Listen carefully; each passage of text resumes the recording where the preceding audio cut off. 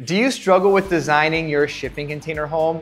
Well, in this video, we're gonna let you behind the scenes. We're in the middle of building a large project in Oklahoma, and I wanna walk you through the design process that we went through to do this build. This is gonna include architectural designs, engineering designs, and a few other elements as well. And you are gonna wanna stay till the very end.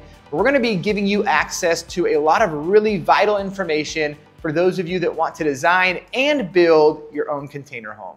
Now, before we move forward, at the very end of this video, we're gonna be giving you free access to an entire workshop. But in this video, I wanna kick us off by discussing the very first step of design, and that is your conceptual design. At this stage, you're trying to figure out what type of container home you're building. Is it a single container? Is it multiple containers combined? And one of the big things that comes up is how do you design that and how do you experience that space before you actually build the home? Now, there's a couple things you can do that could be really helpful. One thing you could do is that if you already have a container and it does reflect the size that you want to do, I encourage you to actually lay out the space on the inside. Get some blue painter's tape and actually begin to mark out the different areas that you want to do in your container home. And that's going to give you a good feel for the space and make sure that the bedroom's not too small or the kitchen's not too small. It's going to help you understand what the space is actually within a container home. You know, we've built over 100 container homes, and I do realize that in that process with designing with clients, a lot of time people have misconceptions about the interior space. In their head, it is a lot wider than it is in reality. And so you do want to do your homework up front to make sure you design properly, especially if this is your first container. Now, another way that you can help understand your space a little bit better is with a 3D model of your design. This is something that an architect can help you with, or something that you can work with someone online, even overseas, and get it done for maybe $100. But what they're gonna do is create a 3D model of your unit, and it's gonna allow you to experience the outside aesthetic, but also the interior layout. This is another beneficial way to truly understand the space. Now, what I do encourage people to do in the design process is to incorporate a lot of doors and windows in your design.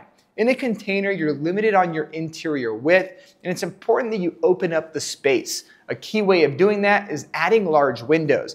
It's also going to allow a lot of natural light to fill the space, which in turn is going to make it feel warm and larger as well. Now, one of the really unique design elements that we're incorporating into this build is we're actually converting the original shipping container doors into entry doors. This means we're cutting out the entire panels on those container doors.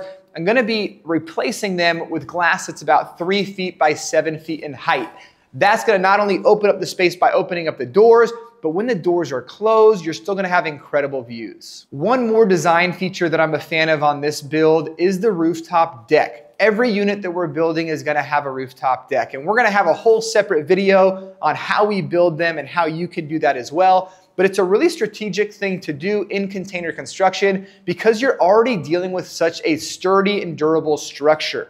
You know, in most home applications, it may be tough to do a rooftop deck, especially with roofs and pitches and all of that. But with a container home, it's very simple, and it's something that you definitely want to consider taking advantage of. Now, once you have your conceptual design completed, you really have a good grasp of your layout, your door and window locations, where your kitchen is, the size of the spaces.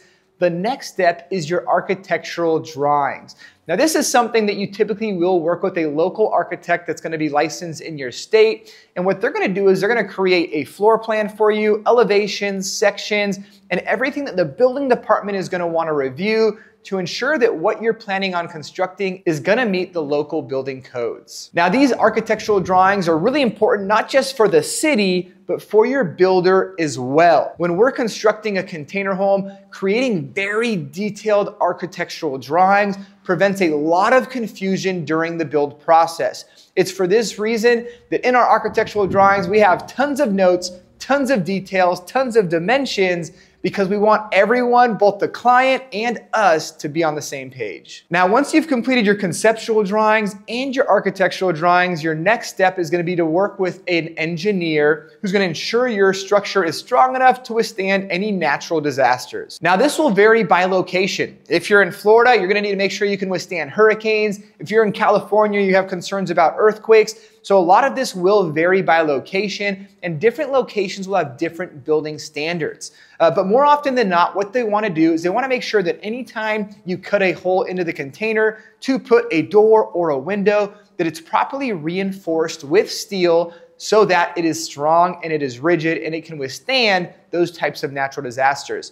In some of these areas, they may also ask you to increase the strength of your windows. So for example, if you're in Florida, you're gonna need a higher grade of window, something that's much stronger than a window that you would need here in Nevada. Now, the engineer is also gonna help you with your foundation. When you're navigating the foundation, someone's gonna have to do a soils report on your property to understand the density of the ground.